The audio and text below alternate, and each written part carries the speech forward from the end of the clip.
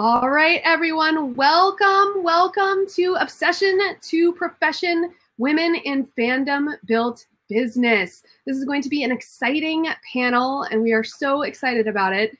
Now, I do want to mention today, and if you see here on Get Vocal in the chat, our admin, Bryn, has just put a link to Make-A-Wish Foundation, and we are so excited that this whole Forcefest weekend is dedicated to Make-A-Wish Greater LA because we partnered with a local chapter of Make-A-Wish so that your dollars will directly fund wishes for critically ill children. And we think that's very, very important. So there is a link in the chat that you can go to directly donate to that page. Or if you donate through Get Vocal V Coin, which is the little blue diamond with a V in it, you just purchase right here on Get Vocal. You can tip during our panel, you can tip and you can put a GIF with it. You can do all kinds of fun things. If you tip that way, Get Vocal will match 33% of all donations made through Get Vocal Vcoin. Super exciting. And we already have a donation. Oh my goodness. From Peter. Thank you, Peter. Ooh. Thanks, Dad. Woo! We so appreciate that. That's exciting. So yes, if you tip through Get Vocal Vcoin, we will also shout you out no matter what we're talking about. It's very exciting. All right, so first of all, I know we have 3 panelists here, so let's introduce each of us. First of all, I'm going to introduce myself. My name is Sarah Woloski, and I'm best known in Star Wars fandom as a podcaster with my husband, Richard Woloski, on Skywalking Through Neverland, which is a Star Wars and Disney fan podcast. And also I'm on Fangirls Going Rogue, which is an all-female Star Wars podcast with my fangirl besties, Trisha Barr and Teresa Delgado. And let's see. Oh, and then, so now that's my fandom. And as a day job, since 2007, I've run a non-fandom related business with my husband, but since April 3rd of this year, I've created my own fandom-inspired business, Facemasks for Fandom. So that's me, but let's go now to Pacita Prasarn. Now, Pacita, you're a 16-year veteran running your own business. I mean, yes, yeah. Old. No, that's totally cool. Yeah, you and your partner, Daniel Myers, right? You've run various businesses through many iterations. Yeah, Awesome. we started a long time ago, doing Ren Fairs when we were in our 20s. And it just grew into this. Yeah, it grew into tea and absinthe, right? Yes, tea and absinthe. We do fandom-themed tea and barware and all kinds of stuff. Awesome. And is that primarily online or is that primarily convention-based? Actually, we go to conventions and we also have an online store, so both. Okay, cool. All right. Oh, and before we go to Morgan, Pacita, I need to ask you, what are you drinking? Oh, today I'm drinking Ravenclaw, Elixir of Wisdom. It's a black tea with a little floral, fig, and lychee in it. So it's really good. And did you create this? We pick teas that match the different fandoms. And we actually have lots of arguments between us about them. We're like, no, this house is like this. No, this house is like this. So it's a lot of market research, let's say, or product research. Okay, so what drinking tea? What flavor represents wisdom to you? Well, when I drink this, I just feel like it's the kind of thing that you would drink if you were doing really long study.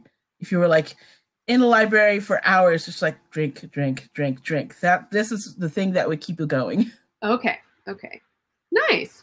All right. Oh, and then wait, show off your mug, because isn't that one of your designs? Woo! It's one of the things that we sell in the store, yes. Nice. Also another thing that gets me going in the morning. Awesome. All right. Well, now I want to welcome Morgan Rooks. She is a self-described Star Wars geek and Disney fan, and also the owner of LuminousBeings Limited. Morgan, hello. Hello. Thank you so much for having me. And Pacita, I'm a Ravenclaw, and that tea sounds right on the mark for me. It's right on the money, so it's perfect. Nice. All right. So, Morgan, you're also a podcaster, correct? Yeah, my husband and I started a podcast actually after the last celebration called That's Not How the Force Works.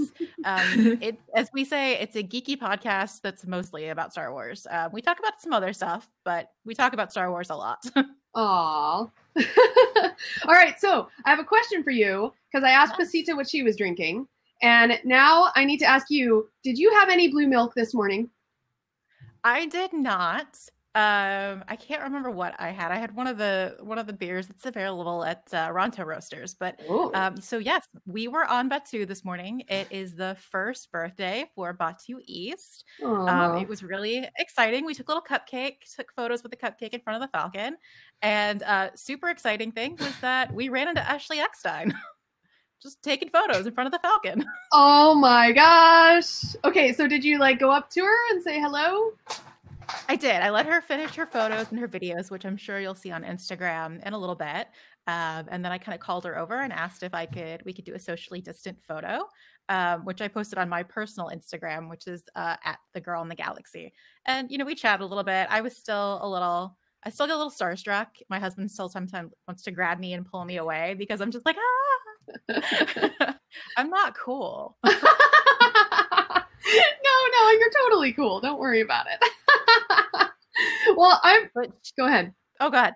I was saying, and she was wearing the new sweat shorts and sweatshirt combo, and I instantly went and bought it at Tatooine Traders. It's horrible. It's amazing how, I think that's the number one way I decide to buy a fandom piece is if one of my friends has done it first, and it's like, oh, that looks cute. I need it now. Yeah. All right. Well, cool. Well, thank you, Morgan. All right. So now I think we should get into it and kind of share our businesses first. And then we're going to go over some questions about how we got there, kind of how we run our business and all of that throughout the panel. And I will say that unfortunately, the panel after us did have to cancel. So that means we can go a little bit longer than an hour, which is nice. Are you guys good with that? Pacita and Morgan? Yeah. Good. Okay. I'm good. Cool. All right. Just so you guys watching know that we may go a little over our hour. All right. So first of all, since this is obsession to profession, I think we should start with our obsessions. So what fandoms are you into and why? And let's start with actually Pacita. Okay. I'm into so many fandoms. Everything Doctor Who, obviously. I have the TARDIS behind me. Doctor Who, Star Wars, Star Trek, Harry Potter. Harry Potter's a big one. I started with old school when I was 15 years old. I got a copy of Foundation Trilogy from Isaac Asimov, and I was hooked. And I met my partner when I was 18 in the NYU Science Fiction Club. So anything to do with science fiction or fantasy or science, really, and history is just my jam. I'm totally into it. Awesome. All right, Morgan. Yes. So I live, breathe, and bleed Star Wars. First and foremost, as you mentioned, I'm also a big Disney fan, and not just the Disney movies, but also the Disney parks. We live in Orlando now, so it gives us a really close access to Disney parks, but also so many other things, Harry Potter and Marvel. Battlestar Galactica and just so many things, whatever the thing that I latch onto at the moment. Amazing. Okay, cool. And then I'll talk about my fandoms. So I love Star Wars and Disney. Those are two big fandoms. It's kind of hard to choose which is more, but I also really love Marvel. And since the whole MCU, and what they're doing with the behind the scenes, being inclusive and in front of the camera, I just really Marvel is fast becoming top out of Star Wars or even Disney. So yeah, I've been trying to actually do more Marvel things and show my love for that more, because I think at the beginning of my fandom, it kind of took a back seat. So yeah, I've been loving Marvel. And then, of course, Harry Potter is a big deal, too. It's kind of whatever you're watching at the time, right? Yeah. All right. So those are our fandoms. Now, I do want to call out before we move on that we've had some donations. So thank you. Thank you to Bryn. Thank you to Peter. And thank you to Norma, my mom. And thank you to Ryan, also in the chat. Wow, you guys, thank you so much for your Vcoin donations. So exciting. Okay. All right. So let's get into it now. Oh, okay. So this is where we get to show and tell. We have to tell kind of about our businesses first before we can get into the nitty-gritty of how we got there. So actually, let's start with what led you to start your own business and describe like what you do now. And you can show pictures, you can show, it's kind of like a show and tell section. So let's see, Morgan, let's start with you. Yeah, so I have a bit of a kind of a winding path to where I got. So I was always kind of crafty and always looking for ways to show off my fandom in different crafty ways. And before a trip to Walt Disney World, when we didn't live in Florida, I had made actually this jacket with a bunch of pins and patches, and it's got a little fabric panel on the back, and I got a lot of great compliments, and I was like, I'm going to start an Etsy shop. So I bought all these jean jackets, like upcycled them, put, panels on the back, and they didn't really sell, but I happened to fall in love with loft cats. You can tell.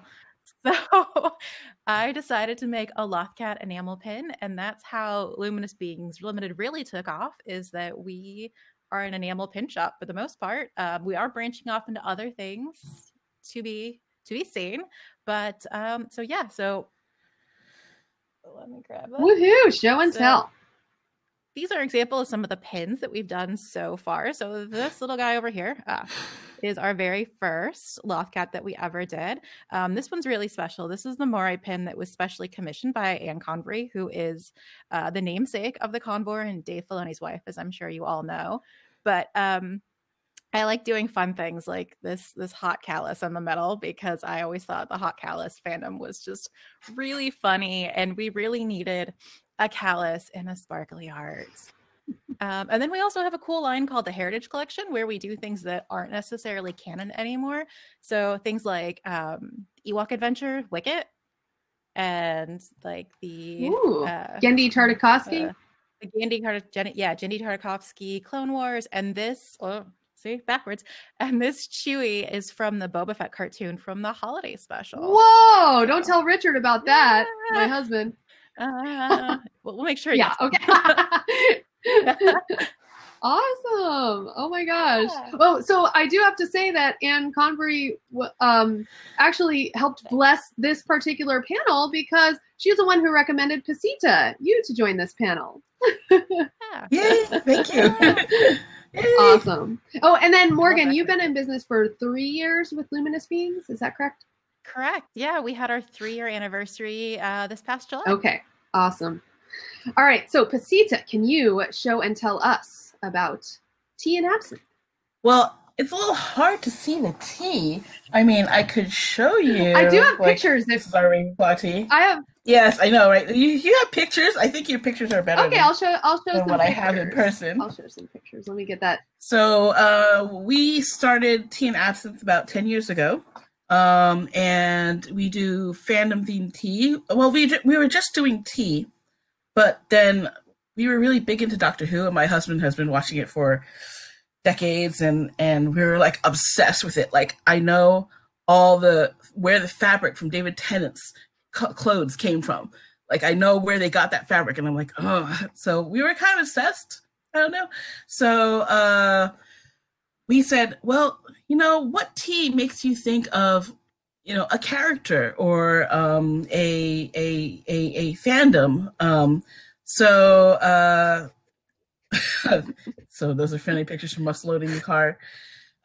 So we tried to imagine what teas would be for different characters that when you drank it made you really feel like you were thinking of them, reminded you of that character and all that character's, actions and thoughts. So it started with Doctor Who, and we did a collection of the newer Doctors, 9, 10, 11, then went on to 12 and 13. So like it's been pretty interesting because a lot of people have come up to me and said, oh my God, that tea is so that character. It's so that that doctor, or yeah, totally. We have a supernatural tea. We have a Steven Universe tea. My husband, oh, that's the Steven Universe picture right there. That Crystal Gems tea.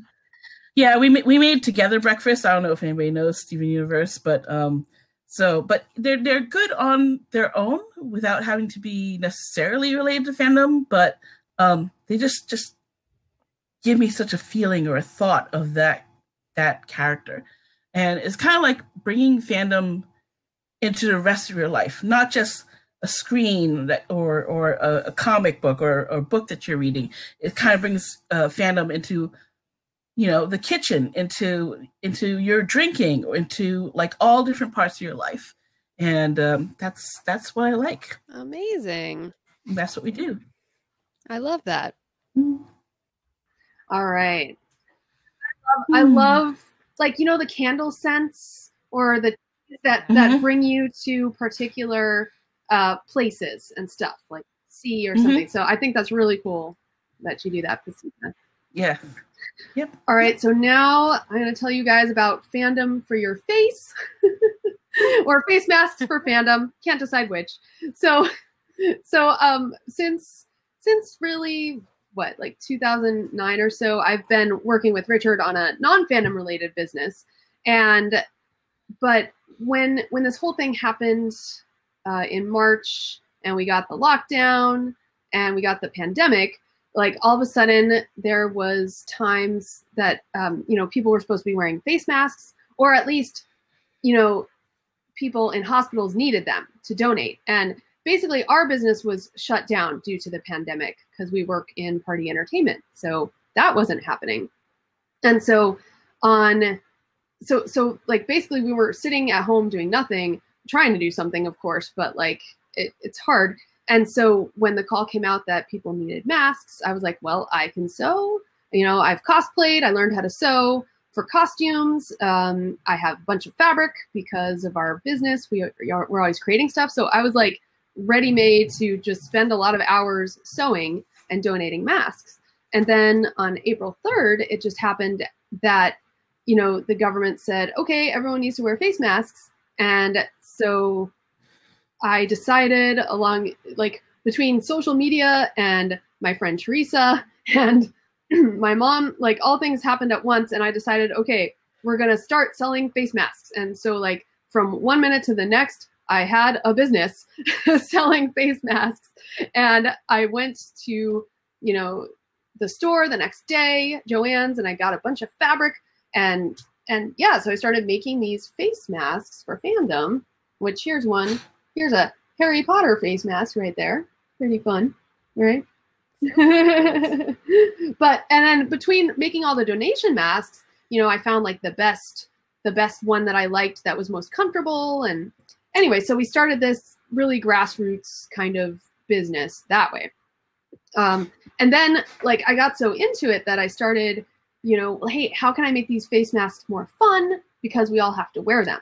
So what I did was I started sourcing some Baby Yoda patches because, I mean, who wants a Baby Yoda face mask? I do. So yeah, exactly. So, you know, I sourced some ribbon and some patches. God, so cute. Yeah. And this is like the Park Snacks one. But yeah, and they're like so great. Pretty easy to put on. Oops. Okay, well, I have lipstick on right now. We don't want to mess that up, but yeah, they're really cute.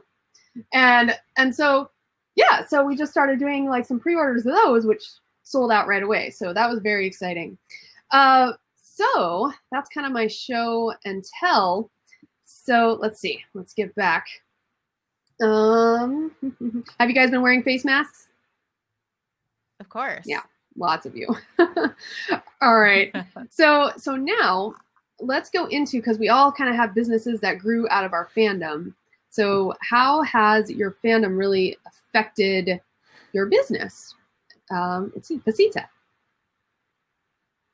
Okay. That's a good question. It gives me a community to be a part of. And it's like I was in the community already with, I was doing a lot of steampunk stuff and a lot of sci-fi con stuff. And so I was part of a community.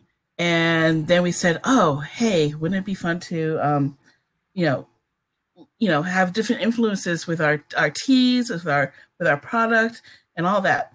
So fandom influences what I buy for the store, what I create for the store. Fandom also, because of that community, gets me into other fandoms. Meaning, I learn about so many things from other people at conventions and stuff. Like, oh my God, they're really into this. Well, tell me why you're into this. And then I go home and I watch it, read it, check it out.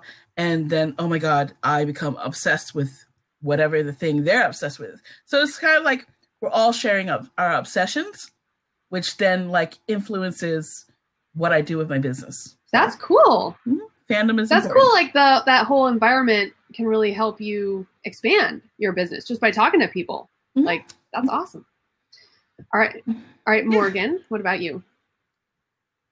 So obviously we're a fandom-based, business, but I think what I love about what we do with LBL is that I'm trying to put out the things that I want to see that hopefully other people want. Like, at the time that we made the Lothcat pin, no one else was making a Lothcat pin. So I was like, I want that. And, just the things like Hot Callus or, so the Ahsoka Convor, like a lot of people produce amazing Star Wars pins. There's a lot of great pin makers. So I try to think about, okay, what's not being made that I really want? And hopefully people want them too.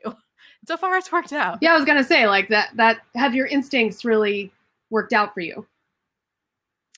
For the most part, there have been some things that have been slower to move.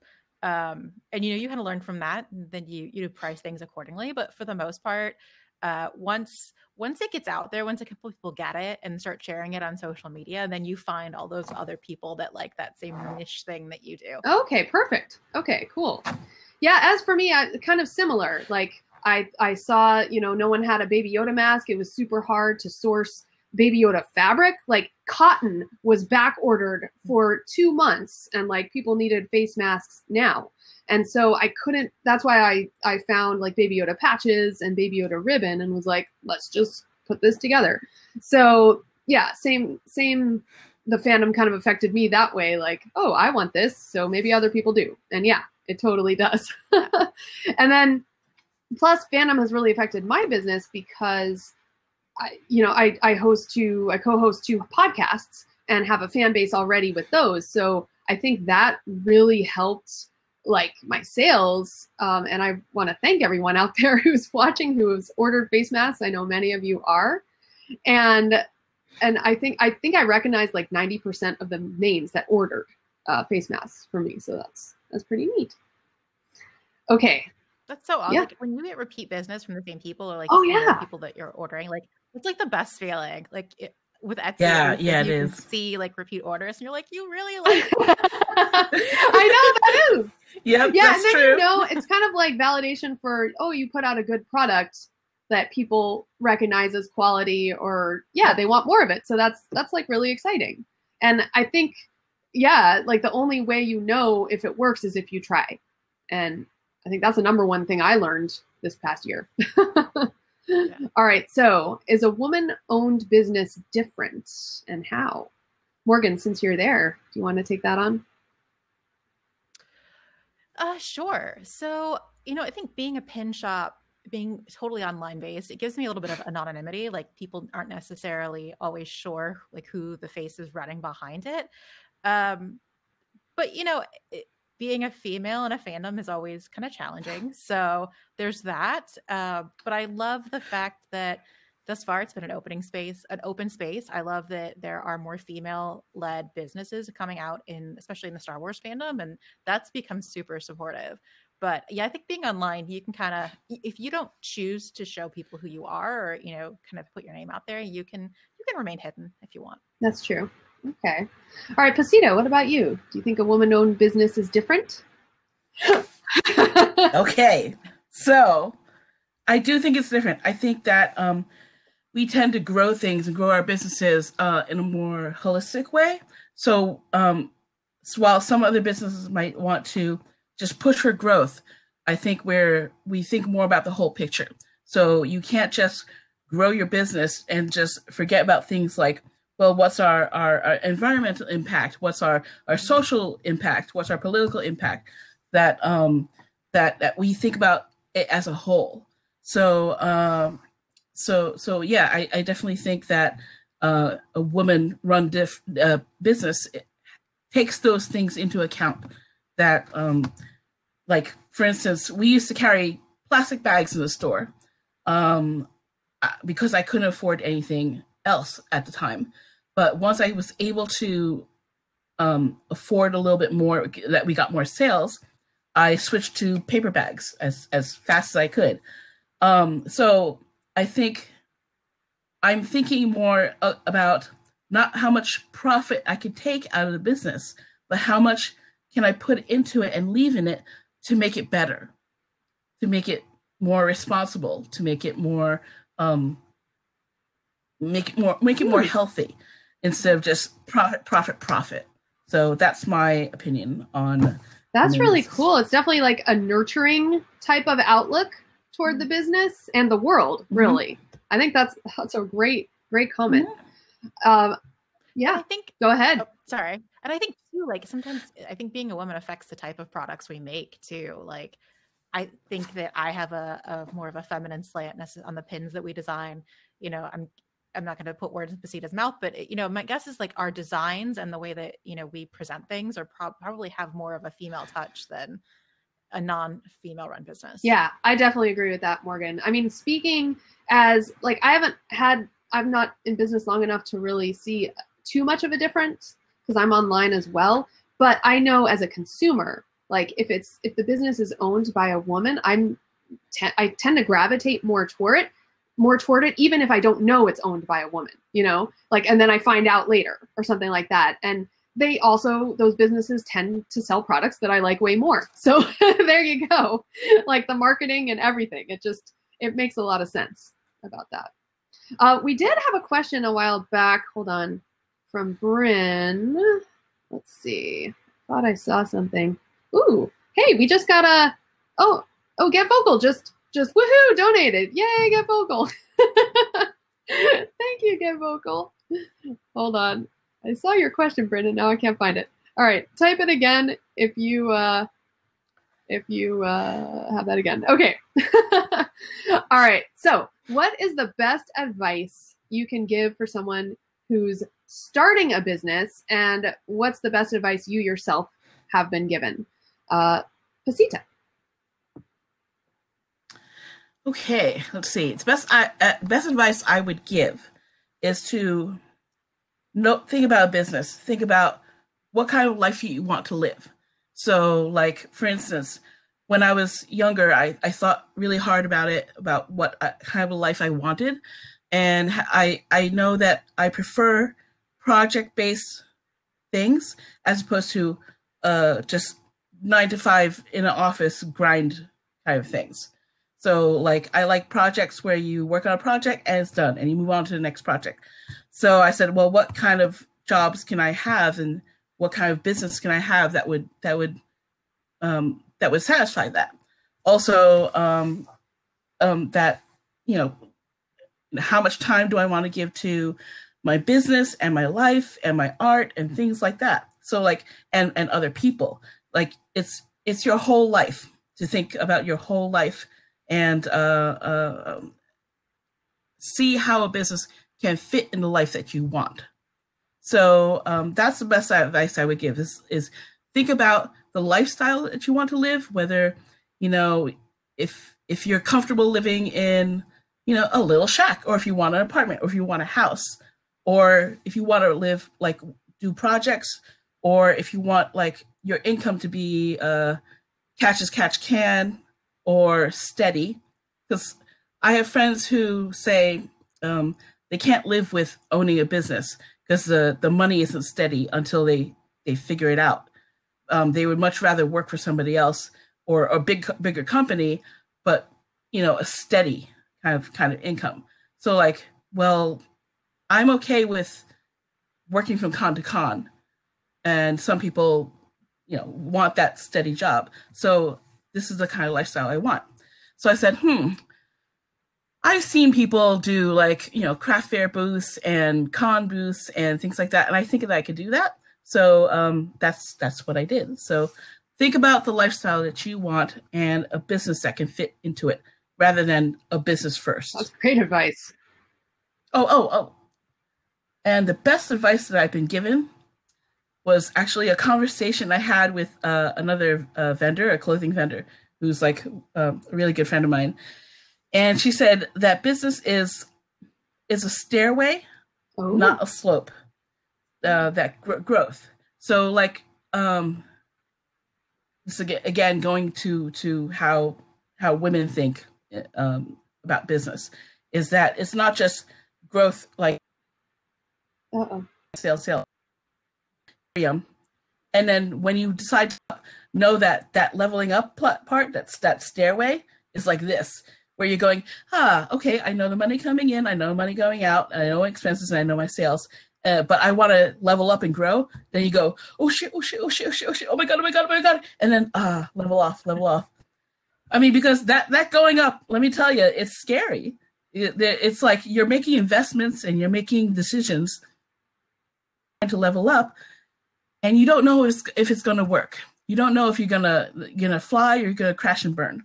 Yeah. So that's the best advice I've been given, is that it's a stairway, not a slope. Nice.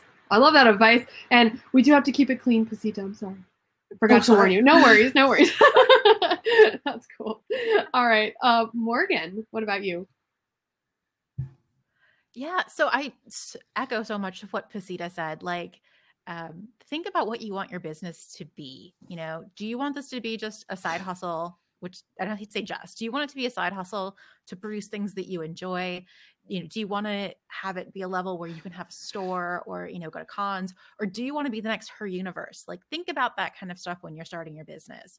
And also think about the limitations or the time that you can give your business, because that's going to equate how successful your business is and where you want to go. I work 40 hours a week in advertising. My job is really demanding. And so I would love to spend more time in my business, but I'm also okay with the fact that I have a finite amount of time that I can give to my business right now. So that's important. I think the other big piece of advice that I would give people is your journey is your own. It's very easy to look at other businesses and see how fast they're growing or perceive how much they are selling and let that tear you down or let that get you discouraged. But you really have to understand that everyone's journey is different. Everybody starts with different capital. You just can't compare yourself. Just keep doing what you're doing and stay loyal to who you are and what your brand is. And, the people will be there. The people will come. I think the best advice, I don't know, this wasn't given to me. I read Bob Iger's book recently. It's a really great book. And the one thing that he says in there a lot is, don't just have a problem, have a solution. Like, if you are approaching somebody and be like with a problem, like, make sure that you have a solution there as well. So, and do that with yourself before you just kind of freak out and be like, oh my gosh, this is the end of the world. Like, there's a solution in there. Stop and find it. That's such great advice. I love that. So my advice I could give to people is, it has to do with expectation. I think my advice is, like, if you are working a 9-to-5 job, you work that 9 to 5. At 5, you close your desk, you close your office, you go home, you don't think about it. But if you own your own business, you're open all hours, and you have to expect to be working all hours and work hard. I mean, depending on the type of business you want. But yeah, and I mean, this can happen. This can affect your family sometimes, and if it does, my advice is to just make sure you communicate with them. Even if it's something hard you need to say, just get it out, because you never know what they're thinking. And I think, like, that's my biggest advice, because there's always a learning curve there. And then my advice that I was given, also like Morgan, it's from a book. It's from Ashley Eckstein's book about, oh gosh, I didn't write down the name of the book. Do you guys know offhand? No, yeah, that's okay. If anyone knows in the chat, let me know. But yeah, her book about her life and her business is, I loved this advice. Spend a little time each day going toward your dream or your goal. Like just even if it's 10 minutes, you're 10 minutes closer to that goal. And I think that's really important. And yeah, that's why I got like a day planner, happy planner. I'm like, okay, what am I doing each day for that? So It's Your Universe is the book. There you go. Thank you, Ray Walker. Oh, there you go. Bryn, also, It's Your Universe. You Have the Power to Make It Happen by Ashley Eckstein. If you have not read this book, oh my gosh, it will change your life. All right, so let's get into the nitty-gritty of our businesses. How do you guys build your customers, your fans, your followers? How does that work? Pacita. Luck. No, there is luck, but there's also a lot of hard work. So we do mostly conventions and online. So whenever we do a convention, we always give people our business sticker, because we have, on here. Instead of business cards, we do business stickers because everybody loves stickers with our website on it. And any customers that we have say, hey, you can reorder online when you run out of tea. And that has really helped spread the word. So cons are pretty profitable, but they return so much in advertising as well, is in getting the word out and in being exposed to so many people, and also so many different people, because somebody in a fandom, which maybe I'm not familiar with, will get into one of our teas, and then they'll tell their fandom and their friends and their friends. And so that word of mouth. We also have a mailing list. We also have a website. I post things about our business and about our products on social media.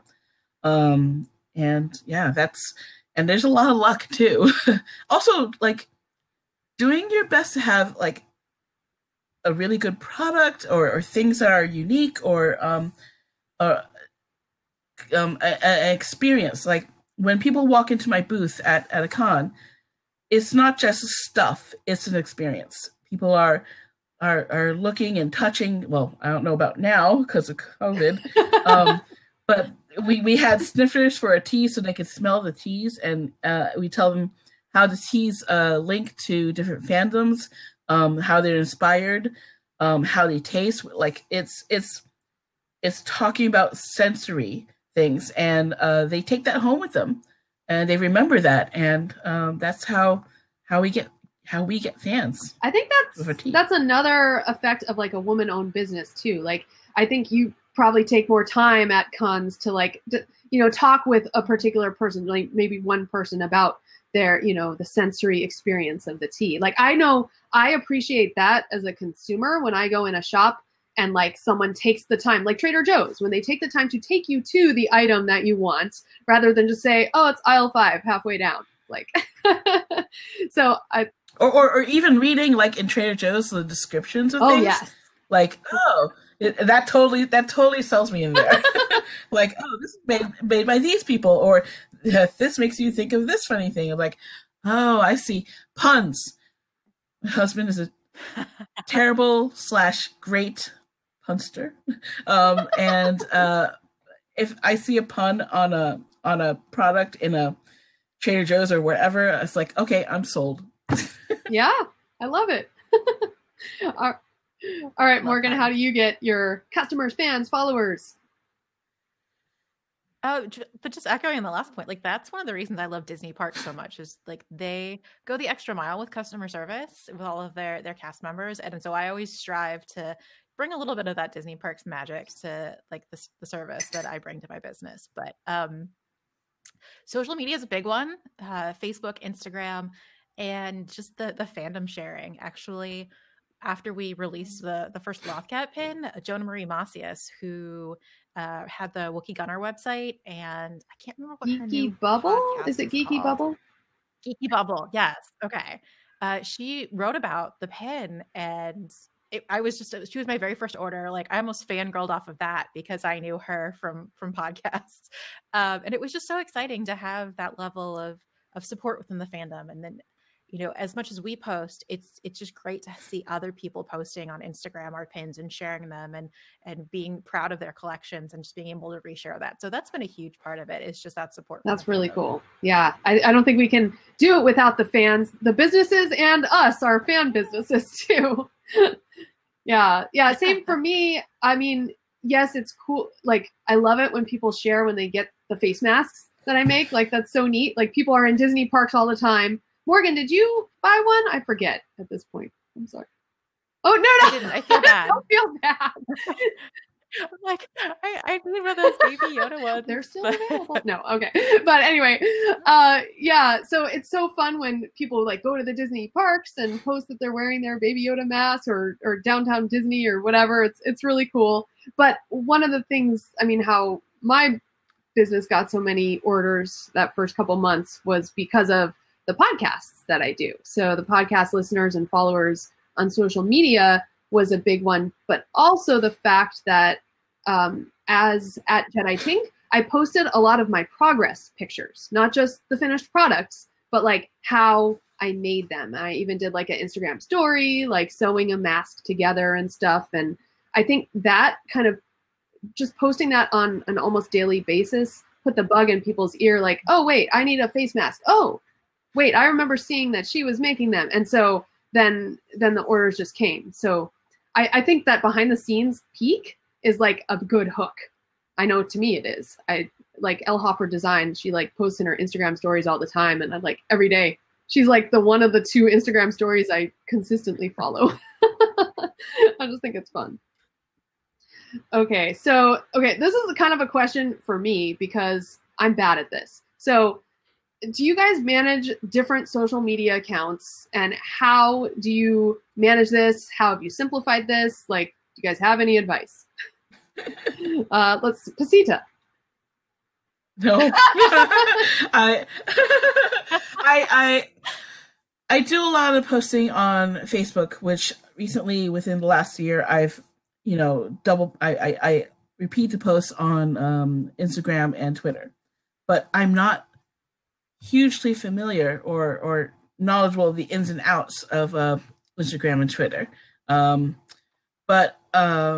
So honestly, I could use some advice too. So I could use some help. But I could tell you about what I post. Okay. Because I also do sometimes a little bit behind the scenes, like, okay, this is us with. You have some of the pictures in there too. This is our workspace, our storage area.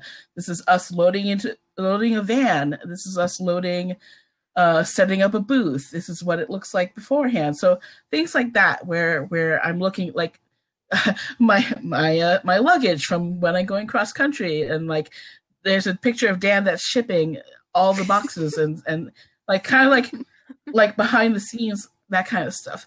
And also all the things that you can do with different loading the van. Let me tell you, loading the van is like one of the worst things ever. Wow. It really is. I've been in our minivan before with like my legs all crunched up because I have more merchandise under my legs. So for like 6-hour drives. But yeah, posting things like that, posting things that are like fandom influence. Like there was a Pi Day, not Pi 3.14, Pi like. Oh, okay. And we're such geeks. I thought it was Pi like 3.14. I know, right? and we did a post for our Supernatural team because the character Dean really likes pie, like he's obsessed with pie. So like things like that are related to either characters or related to nerdy things we like.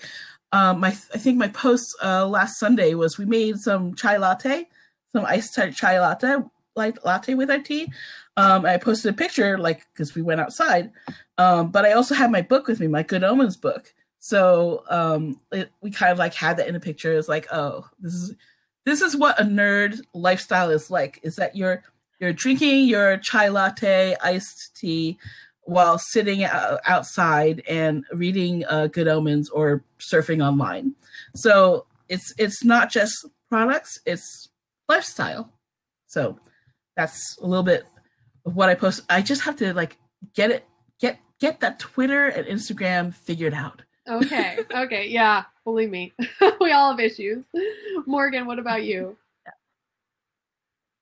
So I'm like the cobbler that has no shoes, because I actually work in paid social media for a living. I do this every single day, and yet I'm terrible about it for the business. I have an Instagram, Facebook, and Twitter, and I do try to individualize them a little bit because of like the nuances of the platform, but inevitably I will post on two and forget the third. And Instagram's like always there. Like, I think because it's the visual, it works pretty well for the product, but I'll forget Facebook, I'll forget Twitter. I try to use Hootsuite sometimes because you can have all of your accounts. I think all of your accounts logged on, and you can just post, like make one post, it'll post to all of them. So that kind of makes it a little bit easier. Sometimes I forget. My goal would be to have a content calendar, which is what real professional businesses do, by the way. This is like pro tips. Real businesses have content calendars, and they know what they're going to post ahead of time when they have copy. I am in the middle of my lunch hour and go, oh, I'm going to take this photo and I'm going to post it real quick because I haven't posted in 3 days. Don't be like me. Yeah, I think I am like you, because I'll be like, woohoo, I'll be posting, and then a week goes by and I'm like, oh, I haven't posted on Instagram in a while. Yeah, okay. Yeah. Okay, well, let's move on then, because I have no advice to give on that. How do you know, or how did you know when your business was a success? And Morgan, let's go with you since you're right there. So for me, there was a couple different levels of success. One was just, the first thing that I thought was successful was when Anne came to me and said, I want you to design a pin. And that was just like mind blowing, running around the house kind of screaming. But once we got to a point where, we were making a decent profit that we could not only churn back into the business to either reprint or make more pins, but then have like extra money on top of that was pretty cool. And of course, I'm still trying to take all of that and put it into new products. But so there's different levels of success, right? There's like that personal level, and then there's that level of like financial success where you think you're definitely. What about you, Pacita? How do I know my business is a success? When I call it equilibrium. So when I know that it's by itself healthy. So the income and outcome, the money going in and out is self-sustaining. There's room for growth. And also I know how it's going to end, or I have an idea of how it's going to end. There has to be a beginning, a middle, and an end. So I think about that all the time. It's like, how do I grow, and where do I have to then pivot and change? Because we started with a long time ago with a Ren Fair business. Like, we were selling clothing, and I noticed that the market was changing and the culture was changing. So we said, well, this is great for a side gig. It's great for beer money, basically. But we'll never be able to make a living off of it. Or there's a ceiling to what we can do with it, which is fine if that makes you happy. But so we started Tea and Absinthe and kind of transitioned out of that and followed some other passions. And it's funny how the things I was into then changed, and so my business changed. The fandoms or the obsessions that I had changed a little bit. Like, I grew, and then the business grew. So so when it can support itself, when it has a place to go and has a way to end, that is what I call a healthy business. Nice. Oh, so like, as in terms of end, like, where do you see the end of Tea and Absinthe? Hopefully not for a long time. Okay. But there's different ways. There could be there are multiple realities. Okay. So for this, it's like, because we had to change the business because I said, like, about, I don't know, 7 years ago, we're going to get older and we're not going to load the van anymore with all that stuff. At some point we're going to hit our 50s, 60s, 70s. So what am I going to do then? How's it going to change? So I started doing more online stuff and kind of growing that. And it's really taken off, like, in the past year or so, a couple of years, that it's starting to expand. So I'm paying more attention to that right now, paying more attention to the online business, because at some point, we'll get older. Also, I might find new obsessions. Yeah. So meaning this is great, and maybe I could have a manager take over and I could start something else, because my obsession will grow into something else right now. Sorry. No, that makes sense. Yeah. And that's Bryn awesome. In the chat, such wisdom. I want to be Pacita when I grow up. Yes. I thought that was cute. All right. Well, yeah. And I knew that fandom for your face, I still haven't figured out a name.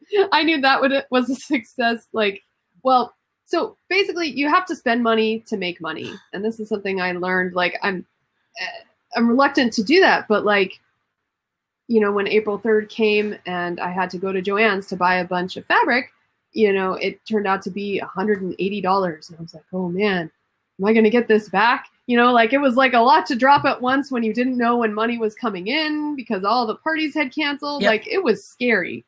But I did.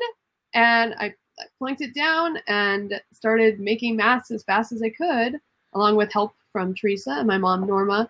And so, yeah, and I made that money back. So I knew after a month, when I started thinking about the Baby Yoda masks, like, I had to invest even more to create these. And when I knew it was a success, because when I plunked down the money to get those, like that stuff, what is it? Like the ribbon and everything, I had no problem doing that. I was like, oh, I know I'll make this back. Like, it was like, I just felt good about it. And I felt like the business was working. So I think it's also a feeling when you're successful as well. Even not only numbers, but feelings, right? That's a woman's business for you. Yeah. Yep. Yeah. Okay. So here's a big question, and probably a big question this year. When do you know when your business needs to pivot or end, or a part of it's not being successful? And Pacita, you kind of started talking about this. So do you want to continue that?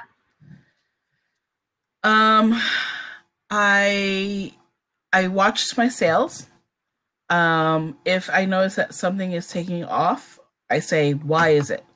And if something is starting not to sell, I say, why is it? And that helps me figure out where to pivot, and when to take a new direction, and what to emphasize. Like, I know that a certain teacup is getting more people are buying it. They're more into it. So I put more money into teacups, and I get more teacups, for instance. So things like that. How?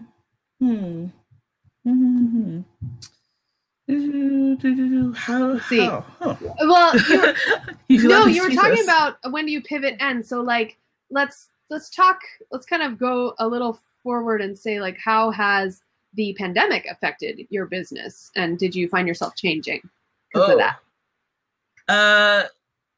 I am lucky because I started building the website years ago in anticipation of it taking over. So we're just doing it a little faster and a little more help right now. So like, we lost so much of our sales from cons, because that's where I make most of my money. That's where I make most of my living. So we lost so much with all the cons canceled. And I think some cons are going to be canceled in 2021. So I don't know what's going to happen there. But my online sales have shot up like 100%. And while it's still good, it's not as good as working a convention, but it's getting us through. So I'm lucky that I had started the website a few years earlier. But I do see a lot of my vendor friends having a hard time switching over to online and how to make that work. That it's a big question. Like, how do we? I'm thinking about conventions coming back, and how do we like how our booths are going to look like, because we'll have to have maybe like plexiglass or everything behind that nobody touches, and so that changes the experience of what I've been doing for the past 10 years or so. So that's a thing to worry about, to think about. But yeah, the pandemic started, and all my sales went up in one way and went down in another. Yeah. What about you, Morgan? I know you're online, but so like, when do you know to pivot, or how has the pandemic affected you?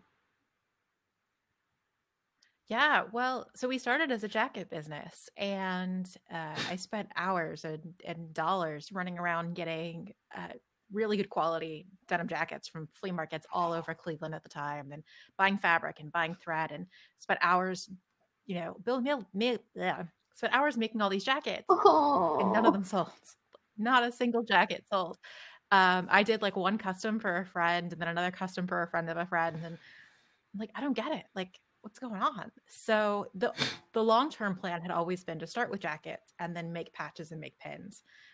And I knew that it was either close the shop or, pivot into one of those early. And so, as I mentioned, we made the loft cap pin, and things kind of took off on the pin side, and the jackets sold a little bit here and there, but it is hard because you do have to have the right size, and somebody has to, find what they're looking for. But ultimately, like, I knew it was either shut it down or make a change early. And so that was a pretty obvious one for me. Now it's more, because the pin business is successful, it's more of, does this individual design work? Like, is this popular? And, how low do we make the price just to try to get it to move? Or do we stash it away and have it as giveaways for celebration? So those are the things that we think about now. If we can give things away in the future, who knows? But as far as the pandemic, our pins are manufactured in Guangzhou, China. So when the pandemic first hit, it was actually right after Chinese New Year. Chinese New Year is always a big production break for us. And then it hit right after, and I had some orders out there, and people were very nice, but they were like, when are you going to get more of the Ahsoka fulcrum pins? Yeah. I don't know. Your guess is as good as mine. Yeah. Okay. Yeah, the whole pandemic affected me by kind of jumpstarting my business in that way. Yeah. So that happened. And then also now I'm finding, because face masks are now readily available at like supermarket checkouts and everything for very cheap, I'm not getting near the orders, which is totally understandable. And so like now I have a chance after Forcefest now, because that was a big a big job getting that all ready. But I have a chance now to invest in maybe some new things, like an embroidery machine, a Cricut machine, and I'm going to experiment and see what I can do to expand what I'm doing and the products I'm making, because I really find it fun to create a product, like design something, because I am an artist and I love to do that. And it's just really fun to be in charge of that and in charge of your design, and like, this is what I'm doing, and have people respond to that. It's really exciting, and that's what drives me as well. Yeah, there was a comment in the discussion way earlier, that said, with face masks for fandom, you could segue into cosmetics and face masks. Oh my! Yeah, just a thought. I saw that comment earlier. That's a good idea. Oh, speaking of the chat, though, we do have to call out John Zoncanaro. Thank you for your donation of V-Coin. Woohoo! And also Jeff Rooks. Morgan, do you know Jeff? It's my tech support. Aw. Well, thank you, Jeff Rooks. Very exciting. Thank you guys for your donations. And speaking of also, so far on the Make-A-Wish page online that you can go to, this is above and beyond the Vcoin donation. We've raised so far $358 for Make-A-Wish Greater LA. So yay! Awesome. And we don't know how much yet between the two, like, you know, how much the total amount is right now. But that's pretty awesome. And I also want to say, if you guys are just coming in, right now is technically the end time of our show, but because the panel after us had to cancel, we can go a little bit longer. So we might go an extra 15 minutes or so. Get through our questions here, right? All right. Okay. So how do you guys deal with competition? Let's see. How about you, Pacita? In my notes, I wrote that this is another way that maybe a woman-run business is different. I don't want to beat my competition. I want to beat my own goals. So, like, and it's not necessarily for me to beat another vendor, but to be different from them. So to have different product, different lineup, basically a different take on fandom, a different take on my teas, a different take on my products. So don't try to be in competition necessarily with people, but be your own thing. Because there's room enough for more voices. There's room enough for more people than just me. There doesn't have to be just me. I've bought tea from other vendors. Other vendors have bought tea from me because everything is different and everything tastes so good that, like, and yeah. So don't try to beat competition. Try to be your own unique that makes self. Sense. Yeah. What about you, Morgan? I love that advice so much, and I would like to tell everyone to listen to Pacita's advice because I have not dealt well with competition through the course of LBL. And one of the things that I've struggled with a lot is imposter syndrome, which is kind of this thing that no matter how successful you are or how good your stuff is, you always feel like you don't belong. So anytime I would see competition, I'd freak out. Like somebody else did a loft cap pin and I'd freak out. Everyone's doing everything better than me. Everybody's designs are better than mine. Everybody has more sales than mine. And to the point where I almost shut the business down. And it was just, I'm going to sell out these last pins and we're going to close because I just couldn't handle it. And it was actually going to Celebration in Chicago that really kind of got me back into it and got me to a place where I felt like we were doing okay. Also therapy. I'm just going to be real honest. Therapy can help a lot.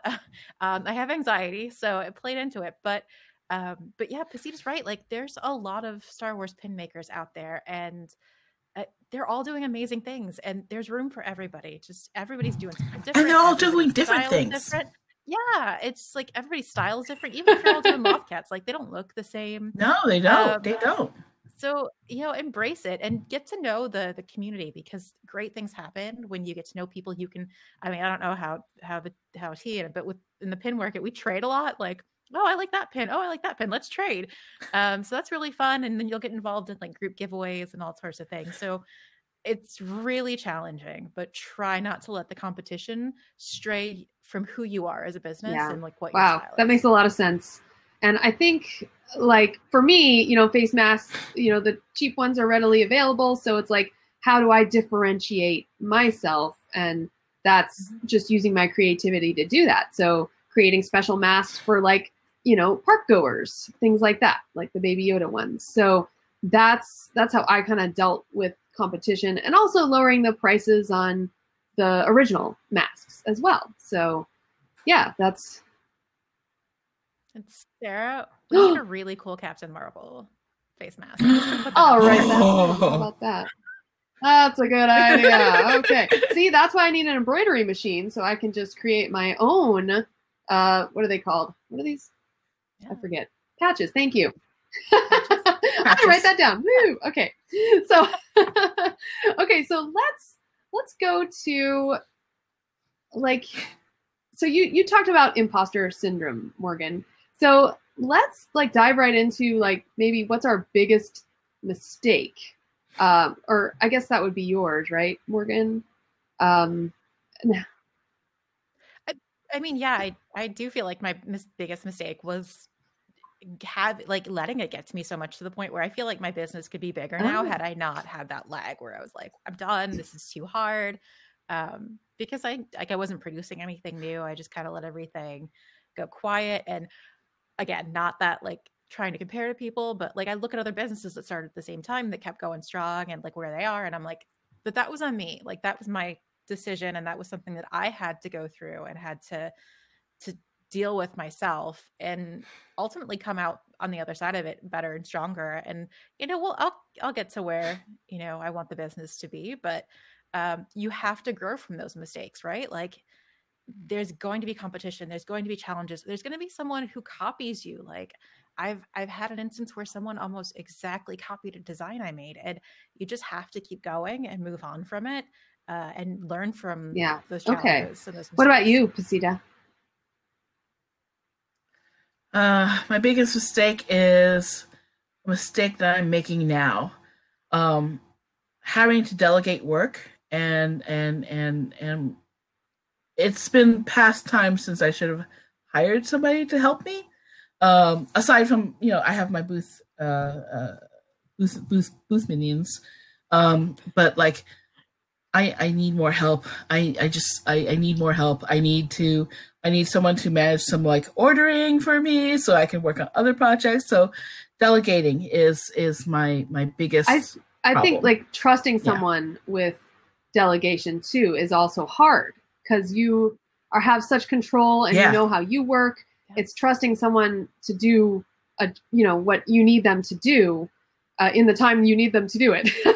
Like, and also to have the same vision, to have the same vision as you and outlook, so that you know that that it's going to be fine, that the decisions that they make are going to be in line with what the business is. Yeah, for me, my biggest mistake is like possibly happening right now. I'm kind of at a crossroads because there's no really face mask orders, but I think my biggest mistake would be not to move forward with this business right now. That's kind of, it's launched because of the pandemic, but now it's time for me to, grab those wings and fly. And and so that's, it's time for me to pivot. And so that's my crossroads right now. So I'll be doing that and investing in some supplies and growing. Yeah. Okay. So let's go to, because I know as women, we have work, we have life. How do we balance this? We're getting down to the last couple questions here. So how do you balance work and life, Morgan? I try to set aside certain like nights of the week that I fulfill orders. Before it was willy-nilly, like I get an order and I'd fulfill it, and that didn't work. So now I've got like certain nights, like my husband and I sit down and we're like assembly style. We pack up all the orders, take them to the post office the next morning. And then for us, weekends tend to be the time when we're both on the laptop because he designs and I design and we're both designing things. So that's how we kind of designate certain time for the business. But we also like make sure that we have time to, do other things and, just have downtime because we also both work full-time jobs. So just really compartmentalizing things and making sure that there's, the full-time job hours and then like the LBL hours, which, we still consider them to be like fun because it's our own, it's not something that, we have to do. It's something we like to do. But again, just making time. What about you, Pacita? Well, first of all, I want to say, I imagine you and your husband sitting and designing together the same way I imagine me and my partner sitting talking about tea. Like there has to be lots of arguments or yelling or, oh my God, wouldn't this be cool with your partner? Like no, it has to be this way, or no, it has to taste this like this for this character, or that's a kind of thing. I think we're pretty much the same there. It's mostly a lot of sitting in silence, like both at our laptops, and then like somebody will turn around and be like, "Okay, what do you think?" And you'll be like, "Okay, change that. Change the line." But otherwise, it's really good. And then... Yeah, I do the same thing. So like, I feel you. I feel you. I'm really bad at balancing my work and life. The pandemic has been great for me in that respect. No, because I really was going like, when's the next show? Gotta load the van. Gotta do these orders. Gotta pack this tea. Gotta do this. Like, the pandemic kind of helped me to like say, oh, I can get up today and I don't have to start work until 1 in the afternoon because I'm home and I can relax for a second. It's getting busier now, but yeah, it's really hard to balance it. Also because I'm always thinking about stuff. Like, I go to bed at night and I just lie in bed for like an hour going, okay, I gotta do this. I gotta call this person. We gotta, try this new packaging or whatever it is. So it's like, it never stops. It's hard to turn your brain off. Yeah. So I'm still learning how to balance that work-life thing. But the pandemic helped. Funny. I think the balance comes, but the brain doesn't turn off. I woke up this morning with a new idea and I was like, oh. And actually, my husband doesn't even know about this idea yet, but I was like, yeah, and I pulled up my phone and I started looking at stuff and I'm like, yeah, that's exciting.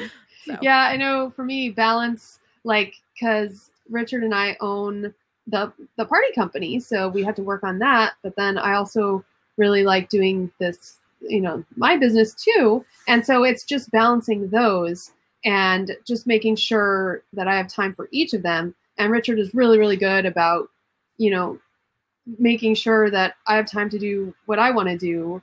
And I really appreciate that from him. And so finally we kind of balance that by after dinner, we have like our dinner time. And then after dinner, we both have some energy left. So like, we'll each go to our separate caves and like work. And that's like the best time, probably from 9 to midnight, when we both don't get interruptions from like calls or anything, and we can really concentrate on our two separate things. He's usually planning a podcast episode and I'll be sewing or doing some art. So yeah, it works well. All right, you guys. So let's see. If anyone's left and has any questions, we can probably take maybe 1 or 2, and then we'll have to say goodbye. So does anyone have any questions for us in business? Who wants to start a business? I want to know. Yeah, you guys have had such good advice. I really, this has been great so far. I hope.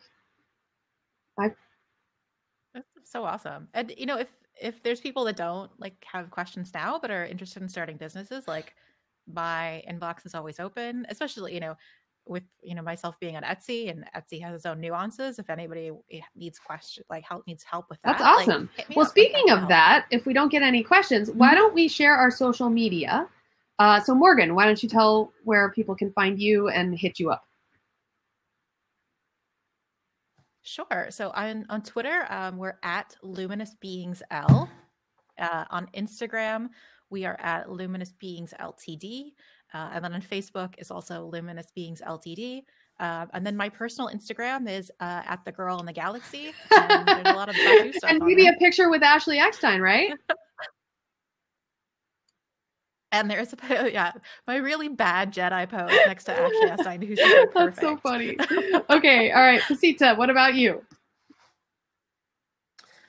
I'm on Facebook and Instagram and Twitter, all at Tea and Absinthe. Here, it's spelled like this. Show and tell. Yeah. Show and tell. Yeah. Awesome. You can find me and there. You can find me right now if you go to skywalkingthrough-neverland.com and click on Facemasks. You'll find that business. I'm also at Jedi Tink on social media everywhere. And thank you guys, everyone. We are doing this, of course, for Make-A-Wish Greater LA. So your donation will directly fund seriously ill children with their wishes. And so, yeah, if you want any last-minute donations here, you can click on the link that Bryn just put in the chat, or you can use the V-Coin on any panel on any stage of Forcefest, and that will be counted toward a wish for a child. And that's so important. Yay! All right, you guys. Yay. So the next panel on this stage is All Up with J.W. Rinsler, and it happens to be a panel that I'm co-hosting with my husband Richard. So it's featuring the author, Star Wars author J.W. Rinsler. We'll be talking about his career, his making of Star Wars books, and he has a new book out called All Up. It's about the space race. It's kind of a if this happened space race kind of book. And he's also doing a book about Howard Kazanjian, who is one of the producers on Star Wars, I believe. So yeah, we'll be talking to him in a little bit at 3:15 p.m. Pacific. All right. Well, thank you, ladies, so much. I just had a really awesome time chatting with you. Thank you for coming on today. And then good. I think we should outro by saying, "May the Forcefest be with you." You guys ready? Okay. So after we say this, Bryn, you can close out the broadcast. 1, 2, 3. May the Forcefest be with you. May the Forcefest be with you.